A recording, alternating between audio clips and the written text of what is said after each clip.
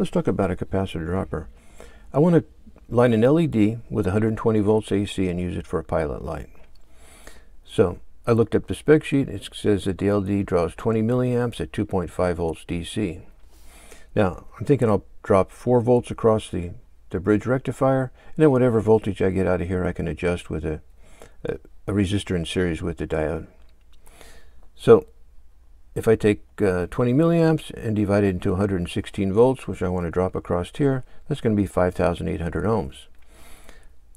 To find a proper capacitor for that, to find a capacitance, you take 1 over 2 pi times the frequency times the capacitive reactance. So I'm going to take 6.28 times 60 times 5,800 ohms, and it comes out to 0.46 microfarads. The closest capacitor is going to be a 0.47 microfarad capacitor. You can't use an electrolytic capacitor. They'll just burn up. You need to use a non-polarized capacitor that's good for at least 250 volts. I didn't have a 0.47 microfarad capacitor. I do have a 0.68 microfarad capacitor that's good, rated for 250 volts. So the capacitive reactance of that at 60 hertz is going to be, take this formula and calculate it out. It's going to be 3,902. Now, to find the impedance of this circuit, I'm leaving out the impedance of this. It's probably about 130 ohms. But we take the square root of the resistance squared plus the capacitive reactance squared. So if I put those figures in here, it's going to come up to 3,912 ohms. Okay. Now,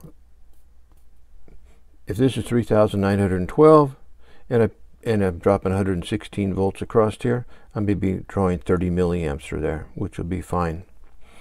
And that means I'll have 116 volts here and 4 volts across here. This 1 meg ohm resistor up here, that's just to discharge the capacitor if I remove the load from here.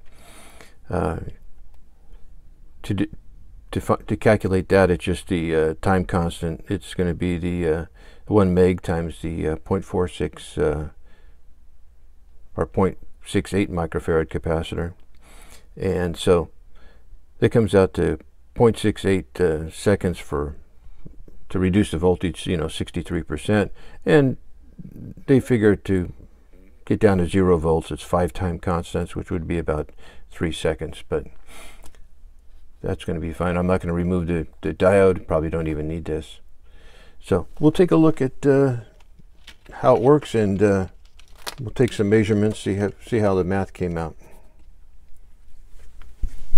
All right, I've got 120 volts coming in, 28 milliamps on the AC side, 4.2 volts on the AC side of the rectifier, and 2.3 volts across the LED. Looks like the math worked out pretty good. Thank you.